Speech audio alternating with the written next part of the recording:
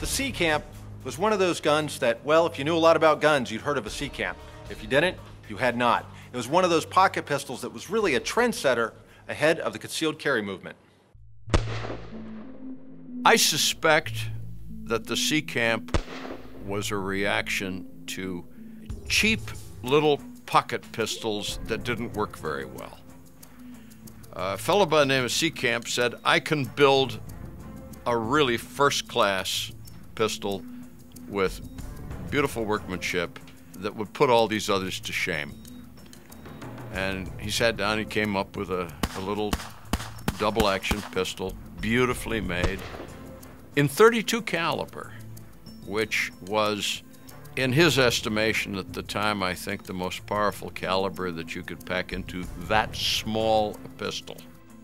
These guns were made to a very high level of manufacturing quality. There was a good bit of handwork in them, but the bottom line is they were very well made.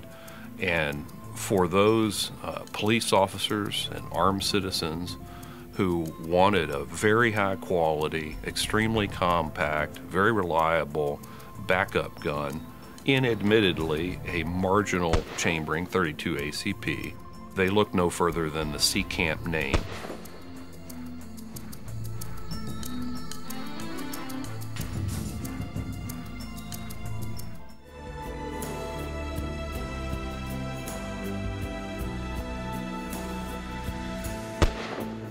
The Seecamp had some features that other guns didn't have.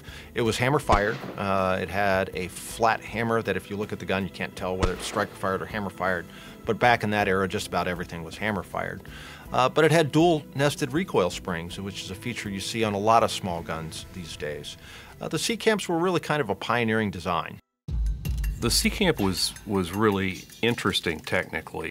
It used a system called chamber ring delayed blowback. So an annular ring cut into the chamber caused a momentary delay in the operation of the firearm so that gas pressures could lower to a safe level and the gun could open safely. Now, the thing about the Seecamp too is that it wasn't technically a self-loading design in which the action recocked to the gun. The trigger action itself is what recocked the hammer each time. So really it was a manually operated self-loading design. Their initial popularity was such that, not unlike Dirty Harry Smith & Wesson, there was quite a backlog at Seecamp. The guns cost far more on the secondary market than they did at the retail market because there was such a backlog to get them manufactured. Folks were paying double, triple the value of them just to get a hold of one without having to wait. The price on the guns rose steadily to the point where a Seecamp would be a $1,000 gun in some cases. And even today, the originals are highly sought after. Now, there were at least two companies that essentially copied the design or put out very similar designs, and so the necessity for a genuine Seecamp diminished as time went on.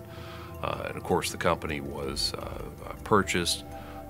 Guns are still made to this day, but Seecamp, it found a niche, and that niche was very high quality, very compact, sort of last-ditch backup self-defense firearm.